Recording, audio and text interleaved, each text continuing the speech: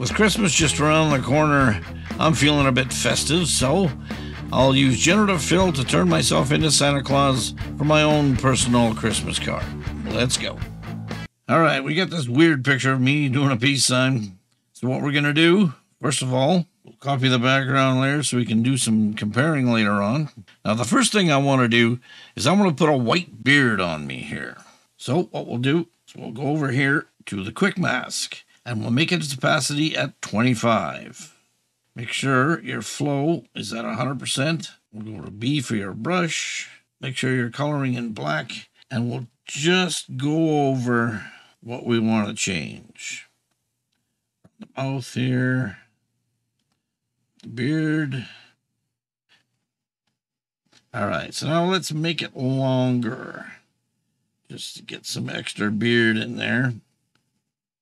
I hit the Q key, make sure we got everything that we want to get. All right, let's go up to Generative Fill and type in white beard. There's number 1, number 2, number 3. Now, don't worry about the mouth, whether the mouth looks good or not. Let's hit generate one more time. Number 1, number 2, number 3. Well, let's go back. I'm liking this one for myself. So what we'll do now, click on the layer mask and go up to Image, Apply Image. Just hit OK. Go to your brush. Make sure your flow is about 10%. Now, let's just paint in what we want changed. Make sure you're painting in white. And we'll just go around and we'll color in exactly what we want. There we go. Get the beard in there. One thing to remember is you can color in black and put back exactly what's yours, what's unique to you. So if anything goes wrong, you can always do that and make sure your mouth and everything is perfect the way you like it. Now, one thing to remember is you can unlink the layer mask. Now that we've unlinked the layer mask with the layer itself, we'll hit Control-T to transform. We'll right-click and go to Warp. And up here to Grid, we'll make it a 5x5 grid. Let's make this beard a little bit bushier than it actually is. Remember, it's just a layer that you can mess with and make exactly how you like it.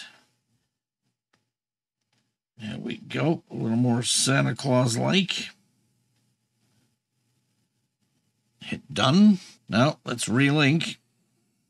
And there we go. There's the beard. Before, after. Okay, starting to look good. What I'd like to do now is create a stamp visible layer of what we got so far. And let's put the white beard and the layer below it in a group. White beard. We can turn that off now. All right, so let's go over and grab our object selection tool. And it'll grab me here. So you click on it, and we've got our selection. Okay, now that we got our selection, let's invert the selection, Control-Shift-I, and in Generative Fill, let's type in slightly blurred Christmas living room. Enter. And number 1 is looking good with the tree, number 2, and number 3. Let's hit generate one more time. Number 1, number 2, number 3. Number 1, spectacular. I love that. All right, so click on the layer mask. I need to clean it up a bit. Make sure you're painting in black, flow about 10%. And let's clean up a little bit what it did here to my hair and stuff around the outside. Just a little bit there. Anything you don't like, let's go back to white. All right, very cool. Let's put these layers into a group and just call it BG for background. Now, stamp visible layer. Now here, we'll have to draw a Christmas hat, sort of. So let's grab L for a lasso tool, kind of start in the middle of the forehead and go around and a little bit there and here. In Generative Fill, let's type in Christmas Santa hat. Christmas Santa hat. Enter. There's number 1, number 2, number 3. I think I like the very first one that we got. There's my hat. So let's put those in a group. Call it Santa hat. Stamp visible layer. Let's grab a selection using our quick selection tool of my shirt. Hold our Alt button down and let's clean that selection up a bit. We just want the shirt. Let's keep this beard going here. All right, now we got our selection. Let's Generative Fill. Let's type in red Santa Claus suit. Enter. There's number 1, number 2, number 3. I'm liking number 2 on the bottom here. So now let's put those guys in a group. Santa suit. All right, there we go. So we have our background. We have my beard. We have my hat. We have everything we want to look like Santa Claus. So what we'll do is I'll hit a stamp visible layer, make it a smart object. And here's one of my secret weapons that I'll tell you. Let's go to filter, and I use Boris Optics.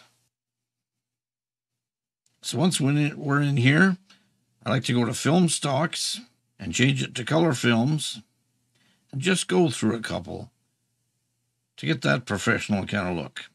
The one I'm liking at the moment is the Kodachrome 25. That looks amazing. So let's go File and Exit. We'll save our image, zoom out, and now we've got me all dressed up for Santa Claus. My own personal greeting card. Very cool. Well, there you have it. With Generative Fill, gives me a hat, a beard, a suit, and a great background. There's nothing you can't accomplish in Photoshop. If this video helped you at all, please like and subscribe. I'm Don from Photo 911. See you in 2024.